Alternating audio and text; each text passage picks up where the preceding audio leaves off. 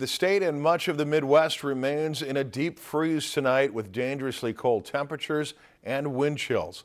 But the end to this Arctic blast is now in sight, and we bring in weathercaster Stacy Christensen a little early tonight to tell us when we can expect this to kind of come to an end. Yes, well, we are in the home stretch, it looks like. We are going to start to see temperatures warming up tomorrow. By warming up, I mean highs will be in the single digits below zero.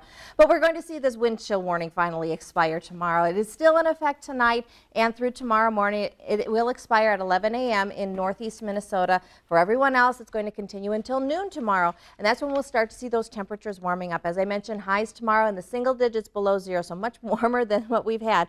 But overnight lows in the 30s and 40s below zero. It doesn't take a whole lot of wind to bring those wind chills again into those dangerous levels. We're looking at 50s to mid 60s below zero, and this is what we've got right now. As I mentioned, winds aren't quite as strong, so many locations don't have the wind chill, just the cold temperatures. But what we have for wind chills, we're down to minus 52 in Fosston, minus 44 in Warroad and Badette, as well as Grand Rapids, 38 below zero for that wind chill in Bemidji. And again, not a lot of wind out there. It's going to be that cold air already in place. And so, again, it doesn't take much wind to bring those wind chills down into those dangerous levels where frostbite can occur in minutes. Right. And last night we saw, what, 68 below in one place? 66 below, 66 below for a wind chill in Ponsford.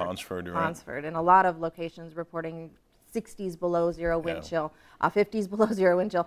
It looks like some places could get there again tonight, more so because of the cold temperatures and the lighter winds. Right. But, yeah, it's been a rough stretch here for the last couple amazing. days. Yeah. If you enjoyed this segment of Lakeland News, please consider making a tax-deductible contribution to Lakeland PBS.